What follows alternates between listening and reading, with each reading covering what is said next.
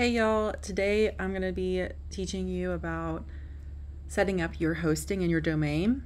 So, like we talked about the first day, we are operating out of nmi.cool/webdev for everything in this course. And if you haven't already, go to the course software tab and download the CyberDuck app and Visual Studio Code. We also recommend that you use Chrome and back up everything to a cloud of your choice, whether that be OneDrive, Google Drive, etc. There's instructions on downloading Visual Studio Code and CyberDuck below. So do that before the next step. Then you're going to go to setting up domain and hosting, which is under HTML and CSS. And we are going to be purchasing hosting through Reclaim. I'm going to walk through all of this with you and set up a new account for myself as well. So you go to Reclaim. They just updated a lot of stuff, so things may look slightly different. I'm on the home screen here. I'm going to go to create an account. And it's going to say to create an account, place an order. Click on that, place an order. And you're going to go to this $30 annual student and personal plan. And this is where you will choose a new domain. So since I already have a portfolio, I'm going to do claire4010.com, and it is available. So then I click next. It says it's going to be 30. Ultimately, it will be 45. You can go ahead and add ID protection for the next year. Click continue. And so this includes the hosting along with the domain registration, and that's going to be $45 total. So I'm going to put this in and come right back. Okay, so all of that has been confirmed. I head over to my email and I've got a lot of emails. So first you need to verify using this link before you do anything. Woohoo. This is the most important email. This allows you to log into your FTP information using the username and password. So make sure that you do not lose this email. Make sure you put this username and password somewhere, and make sure you copy the password directly because it's very difficult to type in on its own.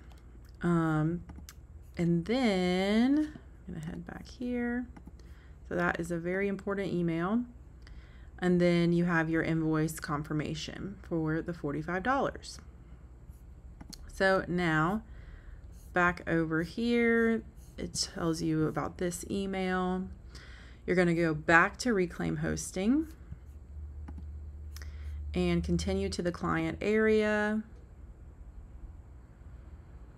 And it should have your shared hosting personal plan here with a button to log into the cPanel. That's where we need to go.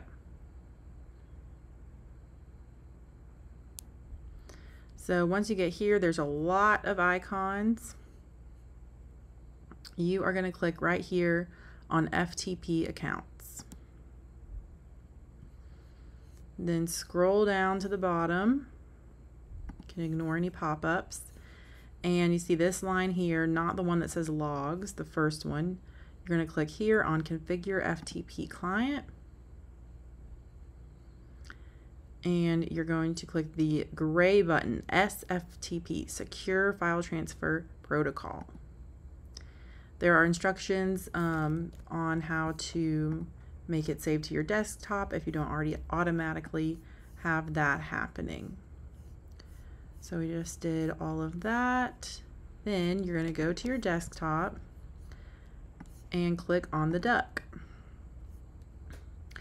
Don't just allow this once, do always allow, or else it'll come up every time.